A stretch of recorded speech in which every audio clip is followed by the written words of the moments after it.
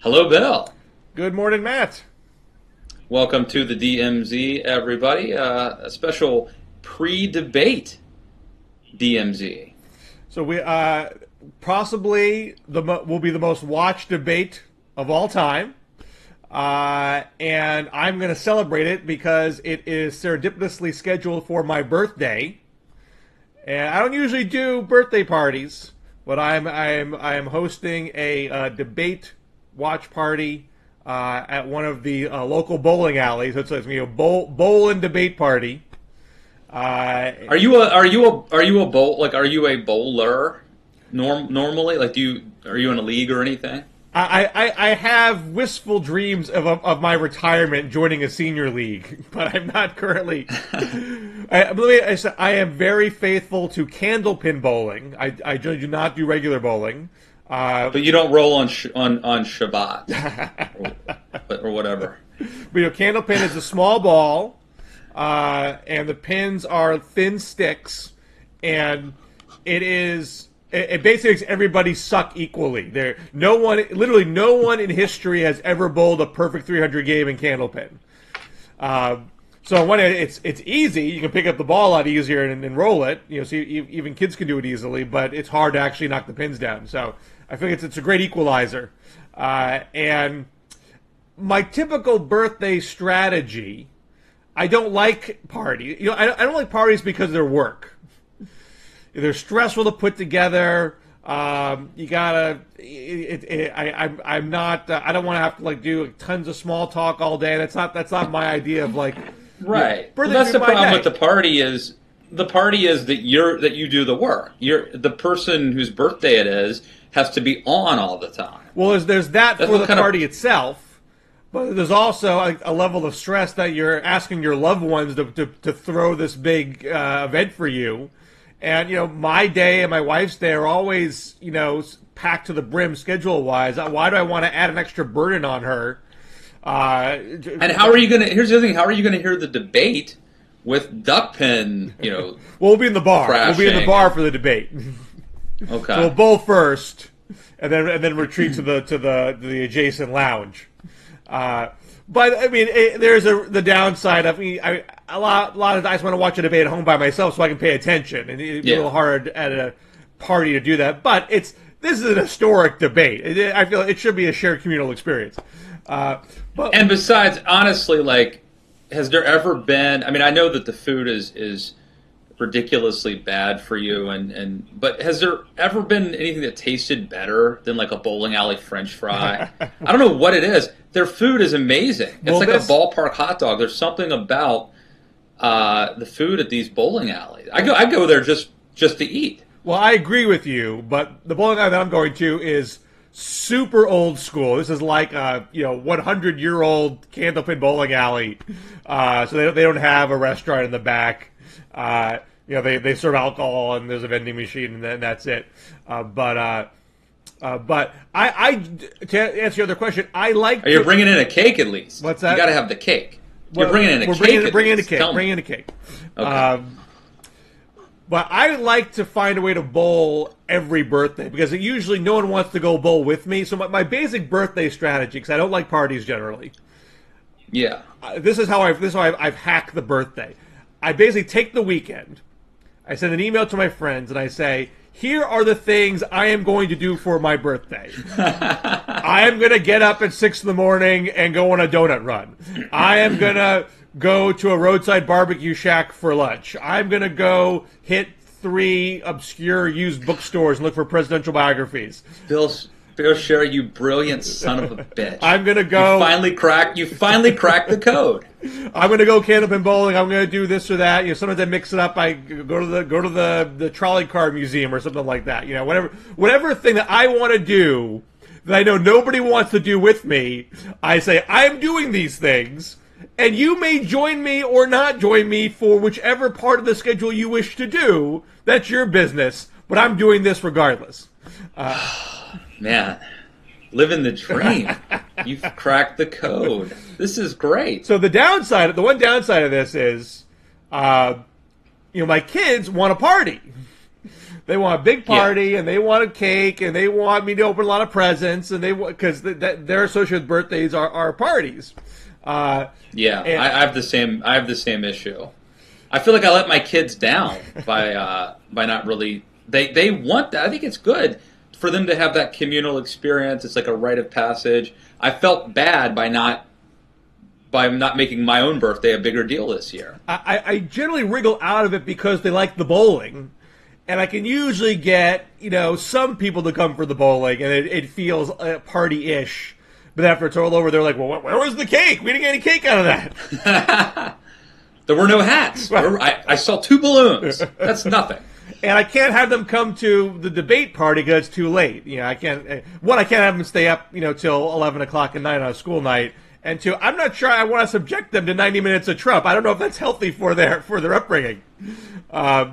So I may have them stay out late for election night. I feel that's going to be special, but at least they won't be subjected to Trump bringing up every possible scandal.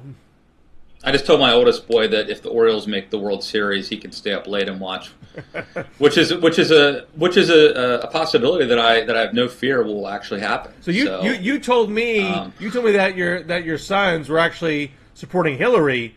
Are your sons supporting the Red Sox? I mean, how bad a parenting job have you done here? No. They're Orioles fans, both of them. So don't have to worry about that. Can they sit there? There is a danger though that the father. I took Burke to a Diamondbacks game last year, but I've not exposed him to schlepping out to Baltimore yet. Because I don't think he can sit for 9 innings without, we went to going to an Arizona Diamondbacks game is like going to a Frederick Keys minor league game. Nobody gets excited. You just eat they have gourmet food there even. It's and so I that's what we did. Someday I'll take him to a game. Now the danger though, this has not been a problem yet. But the danger is that my father-in-law and brother-in-law are huge Yankees fans, and that could someday pose a problem. Because why wouldn't you want to be a Yankees fan? It's like a charmed existence. Signing up as an Orioles character, fan, though. Exactly, signing up for an Orioles fan is a character-building, pride-swallowing annual exercise. Well, as a North Melbourne Kangaroos fan, I suffer that. I walk that difficult path.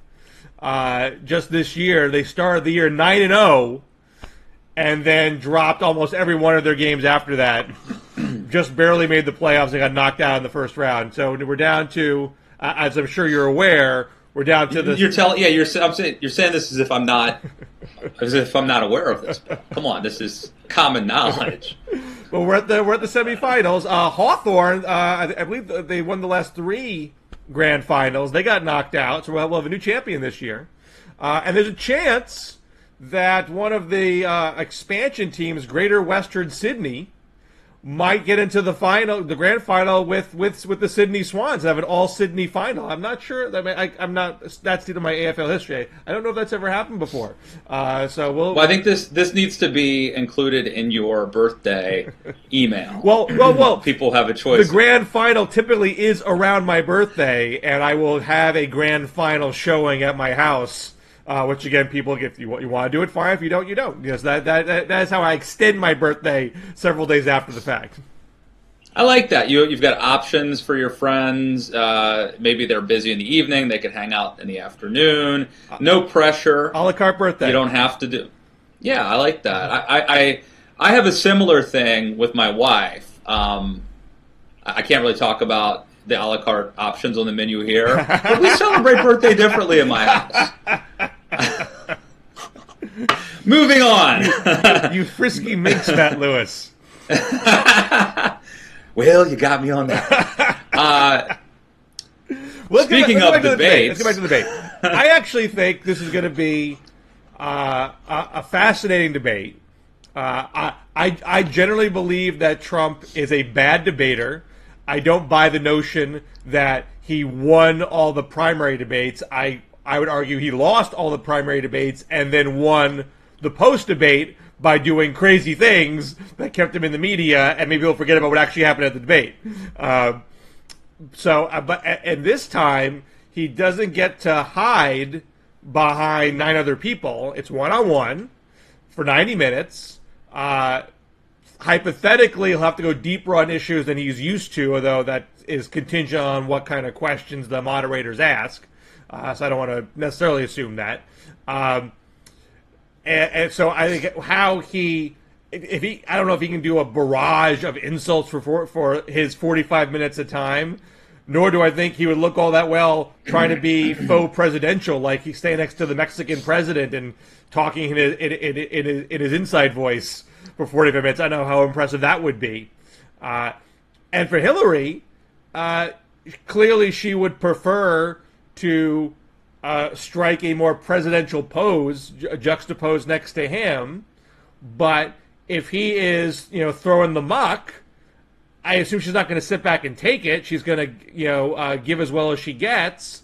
But to the extent that it becomes a total, mudslinging fight, that harms her ability to take this opportunity to improve her likability and say, okay, everybody, I know you really hate him. You're kind of down on me. I want you to get a bit excited about me and excited about me being president. If I'm just throwing punches left and right, that's not going to, people are going to walk away feeling, despondent over both of the choices.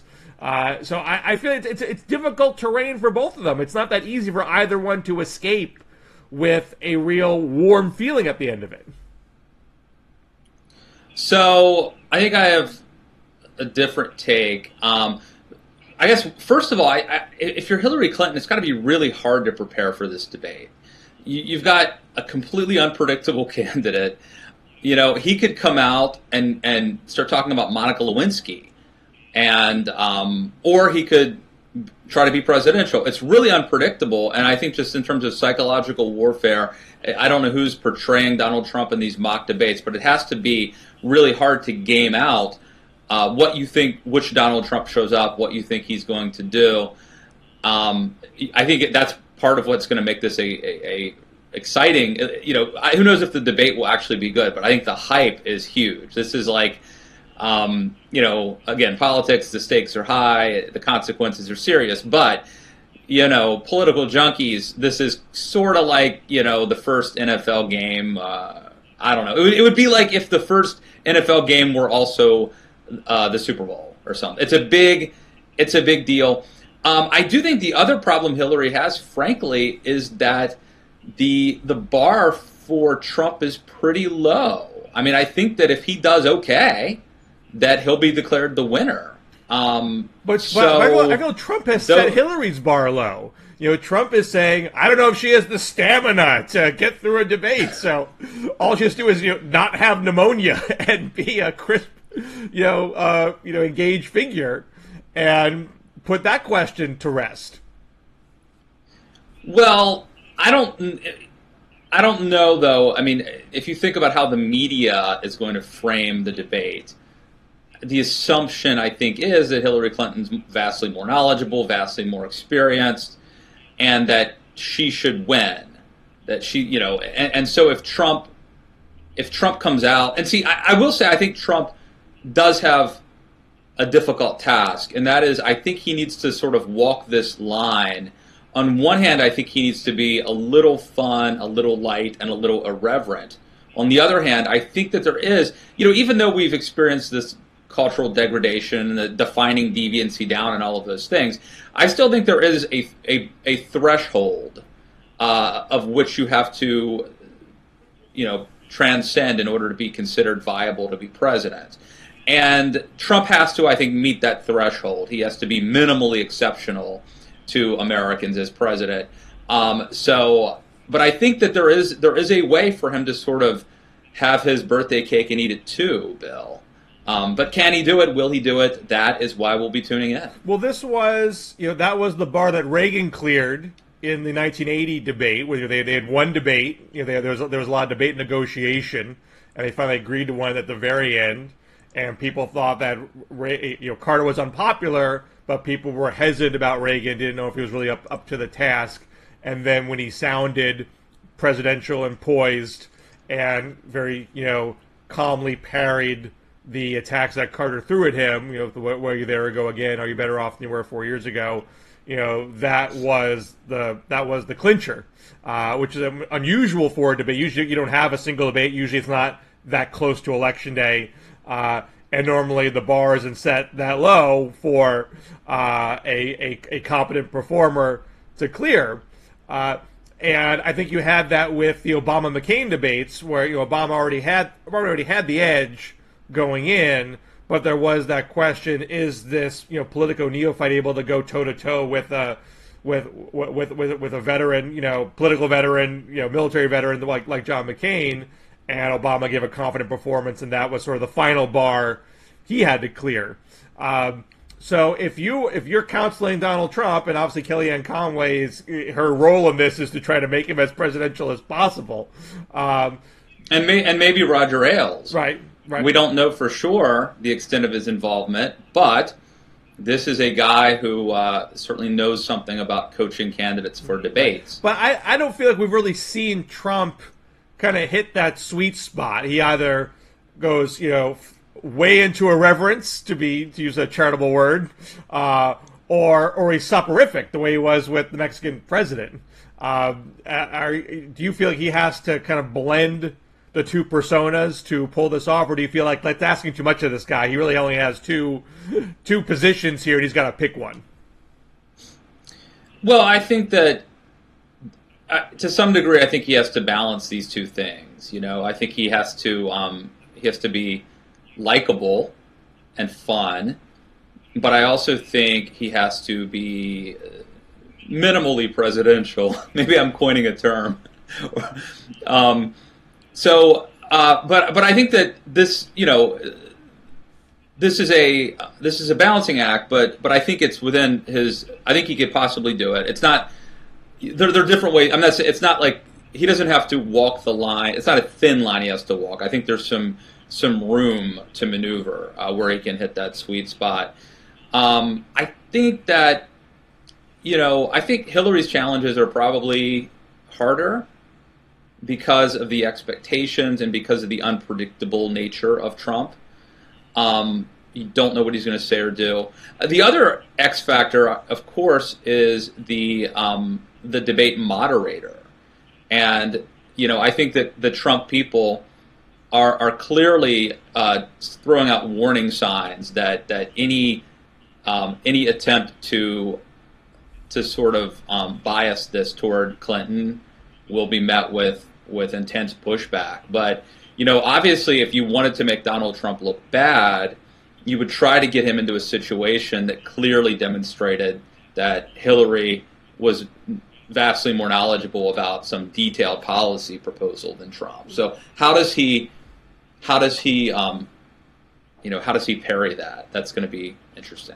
Well, I want to delve into the moderator question in just a second, but I want to just finish off the Trump discussion. So to be minimally presidential, does that mean that he should not throw the kitchen sink at Hillary? Should he not attack her on her health or her stamina? Should he not bring up the foundation? Should he not bring up Bill Clinton's scandals, real or imagined? Should he stick to making a positive case for himself so he can meet that presidential threshold? Or is his only path to victory tearing Hillary down and not worrying about that? That is a serious question. Bill, I'm sort of torn. I'll sort of walk through my thinking on this. So one of the things that people like you and me have had to do during the course of this election is concede that conventional wisdom and political, maxims aren't always true anymore. Like things that we would have always thought are out the window. So I question my own judgment. I would say that my natural inclination would be to say, of course you don't talk about Monica Lewinsky. But then I second guess myself, because Trump has changed the game, and doing it could elicit an unpredictable response from Clinton. It could get under her skin. It could ruffle her feathers. It's a form of psychological warfare. Also, it's Trump being Trump. If Trump tries to be something other than himself, that may not work. It may be that Trump's better off being Trump. So I am really torn. I don't even know. I mean, if I'm Kellyanne Conway or Roger Ailes or whoever, I don't even know what advice I give there. What's your thinking? I mean, I said from the beginning, and I wrote that piece back in March, how Trump beats Clinton, where I said, I don't think your path to victory is the seemingly obvious path of trying to tear Hillary down versus scandal, because conservatives have been trying to tear Clintons down with scandal for decades, and it hasn't worked. You need to... This is different. This isn't talking about Whitewater or Travelgate. This is showing that she is weak and vulnerable, and raising questions about her truthfulness, and whether or not she's corrupt. All of these things transcend like any one scandal. So these are more like character. These are more, I don't know, character or fitness questions than they are scandal. I think it's baked in that people think Hillary is, to varying degree, not on the level. I'm not saying it's my personal view, but I think that's common perception. She is a typical politician, can't trust her, all that kind of stuff. Yet she is still winning. I mean, we can talk about the polls being tightened and whatnot, but even in the tightened polls, I'm sorry to be a broken record about this, Trump has never broken 45 in the Real Clear Politics average, say for one day after the convention. And that's even though the Real Clear Politics includes polls like the LA Times poll and the Rasmussen poll, which have been very clear outliers in his favor. I've been doing my own Big Five poll average on Twitter, which is just ABC, CBS, NBC, Fox, CNN, same 5 polls that the debate commission uses. So it's in that average. Trump's actually a little bit better in that average than Real Clear Politics right now, because the CNN poll and I think the Fox poll were strong for him, right? Because those were taken right after the pneumonia episode. He's at 44.7 right now in that poll, and that's his high water mark. And since I've been doing that in late May, I don't believe that as he has run this race to date, he has not really gone beyond consolidating that Republican base. So he needs to do something more than he has been to win, and just recycling the attacks, I don't think gets him there. I agree with you. He needs to cross the threshold of being a commander-in-chief, and as I wrote back in March, that means having actual policies and talking about them cogently, so people think, yes, I can envision you in the job. No one's going to pour through the details of the policy positions, but you want to have a general sense that you know what you're talking about and know what you're going to do once you get there, not just trust me, I know what I'm doing, I can fix it. That only gets you so far. So I would think that he needs to really, I mean, if he did not attack Hillary once in the debate and actually talked, it'd be super deep, but just deeper than he has been on policy, the pundits would go, wow, oh my God, this is a brand new Trump. He is really stepping up his game here. If it's just same old, I mean, I feel like their convention speech was like that. That's just like more of the same attacks, and it gave him a one-day bounce, and that was it. Right. I think the question, 2 problems with that. One is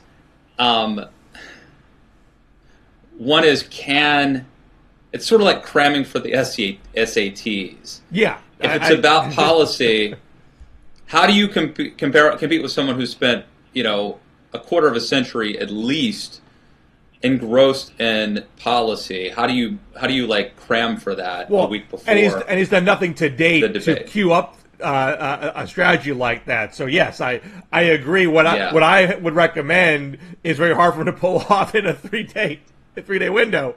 And the other question, and the other thing would be, if you're Trump and you've gotten this far by going with your instincts and trying to upset the apple cart and play by your own rules,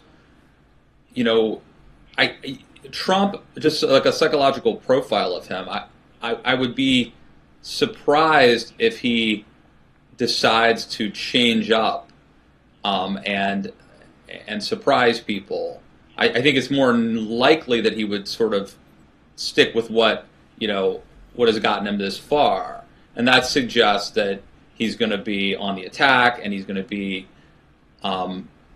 aggressive, and that could be very fun to watch. It could put Clinton in a difficult position, but it doesn't help him past that, become minimally acceptable as a presidential candidate. Now, before we get to that moderator question, I'll ask this about Hillary.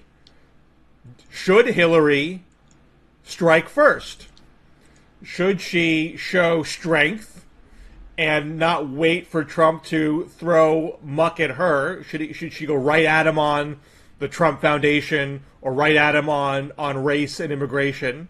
Or should she try to give people a positive reason to vote for her first and foremost and do her best to ignore whatever Trump throws at her?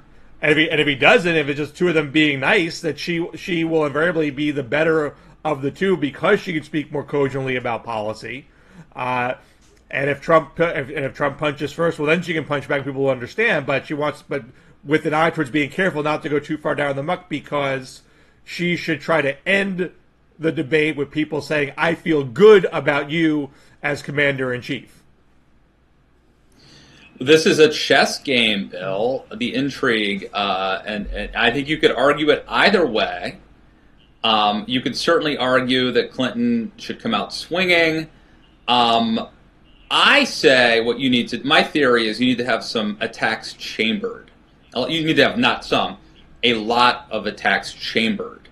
But I say you don't start there, because I think that number one, this is like the baseball batter. You take a couple pitches. You want to get a look at it first. I think that if she goes on the attack, that creates a permission for Donald Trump to fight back, and that takes away one potential argument, spin post debate, which is he beat up on the girl. It's harder to make that argument. It's harder to make that insinuation, at least if she comes out guns a-blazing.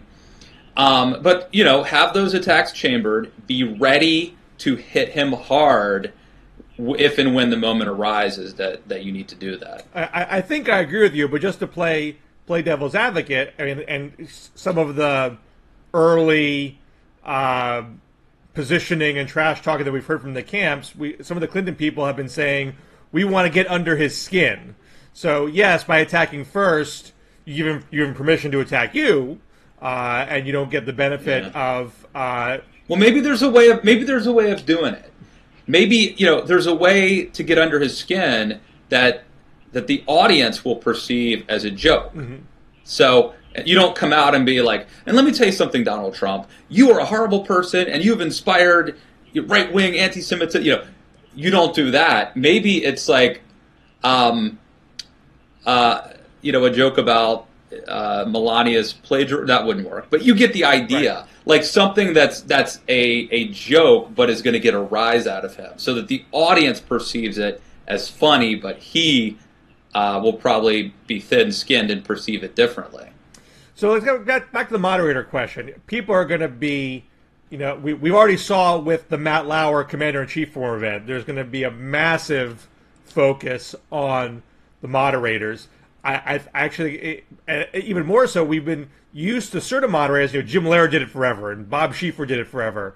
And these were, really, and forgive me for being a little disrespectful to a couple of legends, they were bland moderators, particularly Jim Lehrer. I mean, these are guys who tried really hard not to be the news. and give very simple questions and let the candidates go at it. And so they got, I think, minimal brushback when it was all over. Whereas, Candy Crowley makes one comment, one attempt at fact checking. I can't remember what Gwen Ifill said, but I think she said something that conservatives got mad at. You and I have gone many rounds over George Stephanopoulos' primary question about contraception to Mitt Romney in the Republican primary. Seemingly that was a complete non sequitur. that coincidentally laid the groundwork for the entire war on women argument. Yes, it's all Stephanopoulos' fault. The Republicans are out of step with the country. So no, it seems incredibly coincidental that question was asked. But now you have a whole bunch of moderators who have not done it before, who are going to be. Who's the first moderator? We got Lester Holt. So Lester Holt's the first. Who I would think it would be. I heard he's a Republican. Is that true? Trump made a glib comment that he was a Democrat. Then people checked the records, and in fact, he's a registered Republican since 2003. That's great. So you have one registered Republican for the first debate. You have a Fox News moderator for the third debate, and Chris Wallace. So maybe all of Trump's work in the refs before the game even started paid off. Well, I think there was some Politico article about that suggesting that Lester Holt was and Wallace were picked. Someone in the NBC family who Trump is comfortable with, and someone from Fox. So that could well be. But you have Trump working the refs saying, "Don't go be a Candy Crowley now," and you have the pile-on that Matt Lauer got after the Commander-in-Chief forum, which really took a toll on his reputation, seemed to really have shaken NBC News. Lester Holt, being in NBC News, is acutely aware of that. So how do you avoid being a punching bag?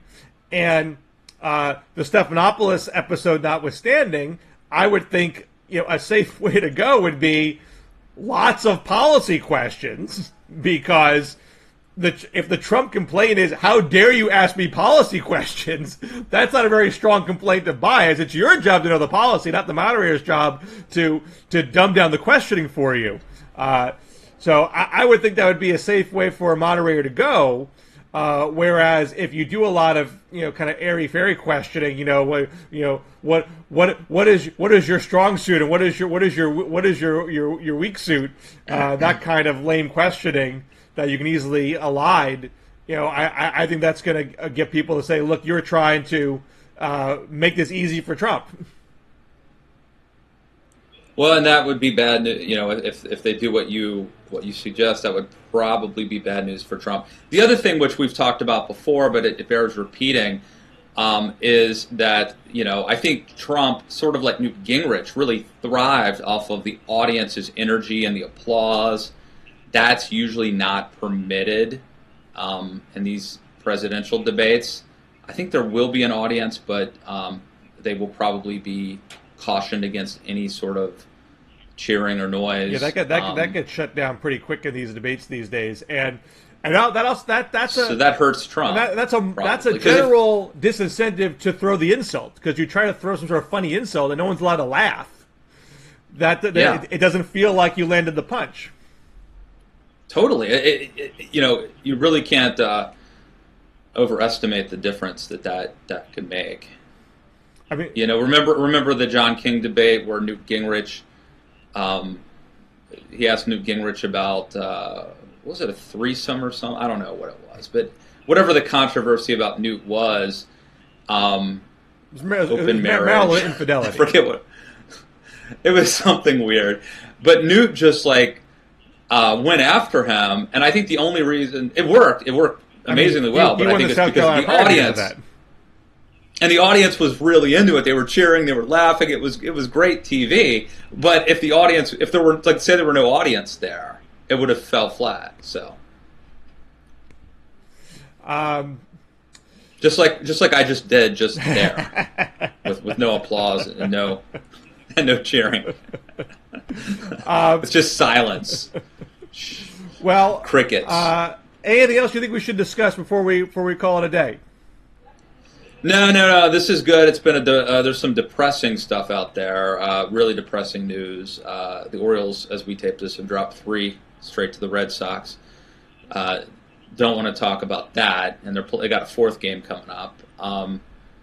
And that's the least of the depressing stuff out there. So we'll talk debate and birthdays. That's a good show. That's why people don't tune in for the doom and gloom. They tune into this show in record number for the banter, and now I have a new birthday tradition to tell my friends about. What's the one thing that you always want to do to the New Year and you never get to do?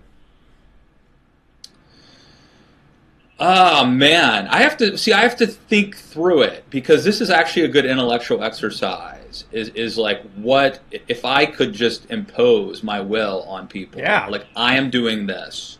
My birthday, we just celebrated it in September, so I could play tennis outside. I could go to I could certainly go to a baseball game. That could be an annual tradition. I could. There's a lot of good stuff.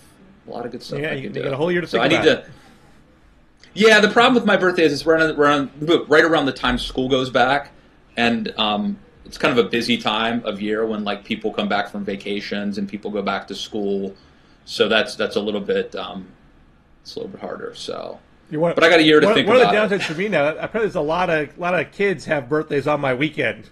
There must be something about conceiving in the winter that leads to last September birthdays. So you have to go back 9 months. Yeah, we'll do the math, right. But yeah. So so my weekend is somewhat complicated by my kids having to go to other people's birthday parties. But then I could say, look, I'm going to the used bookstore now. See you guys. Maybe it's people off for Christmas holidays or something. I don't know. I like the used bookstore idea. I'm not much of a bowler. I do like the used bookstore. Nothing better than a bookstore, number one. And a used bookstore is very good. And I'll remind you, one of the best gifts that I've received, it wasn't a birthday gift, but one of the best gifts I've received, and I've received some good gifts. I got a really cool Orioles hoodie from one of my good friends this year. But one of the best gifts I received was a copy of Whittaker Chambers' Witness, first edition, that someone found at a used bookstore and sent me. So we do take tribute here. If you want to send us, Brattleboro, Vermont, the People's Republic of Brattleboro. But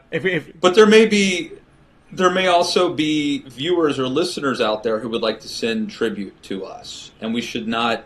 We should allow that. So do it.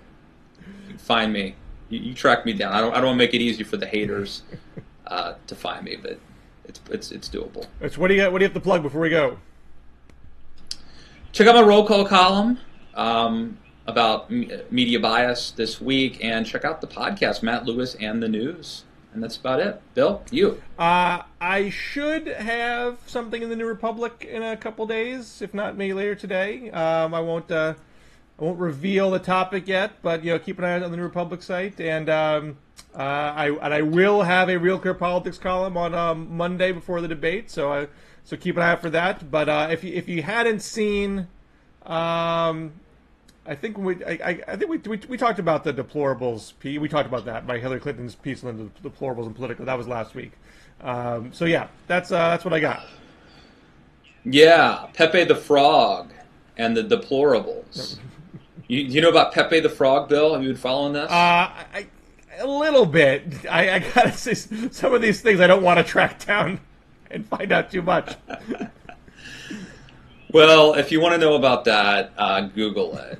But it's one of those alt-right memes, or it's been taken over by the alt-right. I saw an interview by the guy who did the frog initially. He's kind of like, yeah, whatevs. People like my frog. They do it for all sorts of things. What are you gonna do? That's the way of the world.